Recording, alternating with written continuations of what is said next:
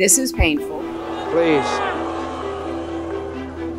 I have said repeatedly in this campaign that the president is my opponent, not my enemy, and I wish him well, and I pledge my support in whatever advances the cause of a better America, because that's what the race was about in the first place, a better America as we go into the next century. I accept the finality of this outcome, which will be ratified next Monday in the Electoral College. And tonight, for the sake of our unity as a people and the strength of our democracy, I offer my concession. I also accept my responsibility, which I will discharge unconditionally, to honor the new president-elect and do everything possible to help him bring Americans together in fulfillment of the great vision that our Declaration of Independence defines and that our Constitution affirms and defends. And I wish you know how much that I could have brought this race home for you, for them. And I say to them now, don't lose faith. What you did made a difference.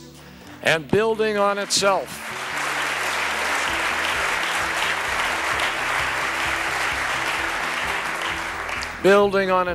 we go on to make a difference another day. I promise you, that time will come. The time will come, the election will come. A little while ago, I had the honor of calling Senator Barack Obama to congratulate him, please,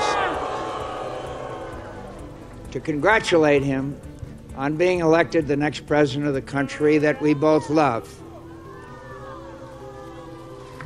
In a contest as long and difficult as this campaign has been, his success alone commands my respect for his ability and perseverance.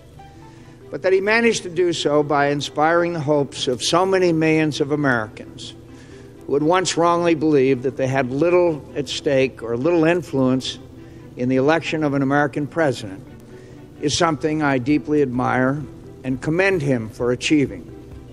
This is an historic election, and I recognize the special significance it has for African Americans and for the special pride that must be theirs tonight. Thank you. I have just called President Obama to congratulate him on his victory. His supporters and his campaign also deserve congratulations. I wish all of them well. We have seen that our nation is more deeply divided than we thought. But I still believe in America, and I always will. And if you do, then we must accept this result and then look to the future. Donald Trump is going to be our president. We owe him an open mind and the chance to lead. And we were getting ready for a big celebration. We were winning everything, and all of a sudden it was just called off. The results tonight have been phenomenal, and we are getting ready. I mean, literally, we were just all set to get outside and just celebrate something that was so beautiful, so good, such a vote, such a success. The citizens of this country have come out in record numbers. This is a record. There's never been anything like it, to support our incredible movement. Now I know folks are feeling and experiencing a range of emotions right now. I get it.